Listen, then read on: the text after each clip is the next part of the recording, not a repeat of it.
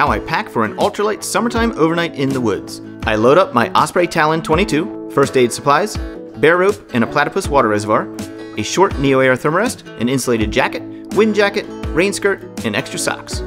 I hydrate with the platypus reservoir and water tablets, maps, sit pad, electronics, and bug spray. I eat a huge sandwich, tater chips, and energy bars.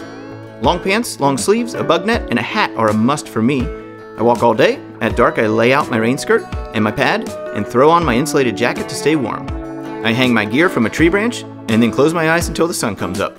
That's right, no shelter and no sleeping bag for me. If it rains, I simply get up and walk. In the morning, I crush cold caffeine, instant oatmeal, and walk another day. And that's